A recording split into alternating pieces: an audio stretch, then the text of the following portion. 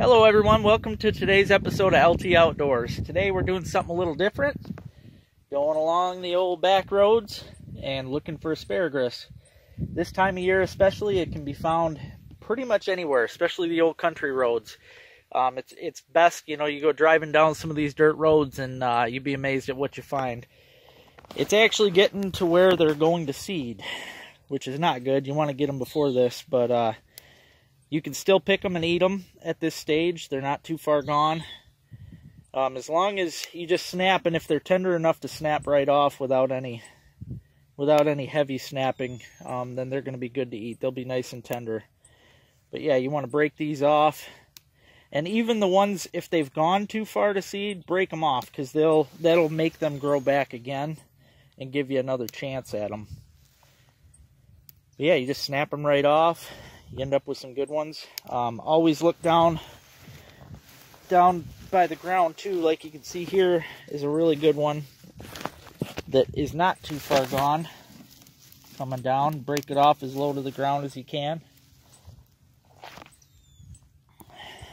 Yeah, this is a good patch here. You'd be surprised too. If you find one, I mean, make sure you look around, because there is always more. They grow out of big shoots. And it's nothing to come home with an armful. And I'll tell you, you cannot beat fresh asparagus. This stuff is excellent. But yeah, this is when it starts going to seed. You can see it starts branching out like this. If you let it keep going to seed, it'll eventually branch out and have a whole bunch of flowers. And yeah, at that point you can't eat it. It's not going to taste very good, I'll tell you that. But yeah. See another big one here. Like I said, you got to look real good, because there's always some hiding. But yeah, we're just gonna drive along, keep looking, see if we can find some more. So you just drive along real nice and slow. Once you find one area where there's asparagus, you're gonna want to check the whole rest of that road, because chances are good that some seeds got dropped by birds at one point and you end up with a good patch. I'm gonna let Mom get out and get this patch here. But it appears to be another good one. These are smaller, which they end up being the more tender ones anyways, but I don't know if you can see, there are some really, the smaller they are, the younger they are. There's some real tiny ones in there. But that's okay, they all eat up.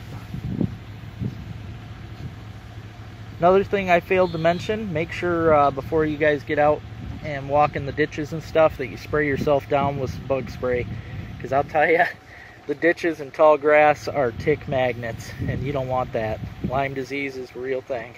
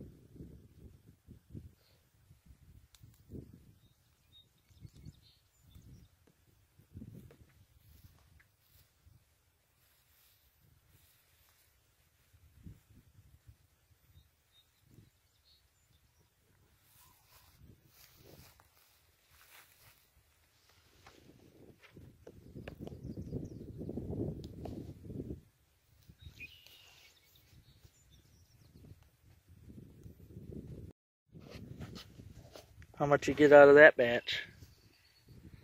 It's a pretty good amount. Yeah, not bad. Here's a perfect size right here. This is one of our better patches. I think there's more down that away, maybe. We'll usually get a few out of this, but if you remember where they come up, just remember to go back to that same area, because every year they'll continue to grow. This is one of my favorite patches here. You can see there's some couple real big ones there, but I like to get down in the ditch.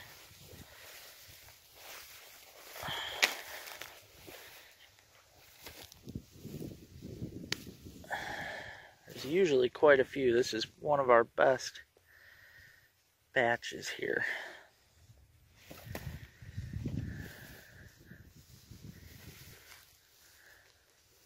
Normally right now they'd be growing like crazy, but I think a lot of them haven't came up yet because of the weird cold spring we've been having. And here's one of my spots for the real big ones, which they can be a little tougher, but it's no big deal. You just let them cook a little longer. Get some more meat out of those big guys. Those are some old plants too, hard telling how old they are. I'll show you. We'll take a little walk this way. I see there's some more coming up.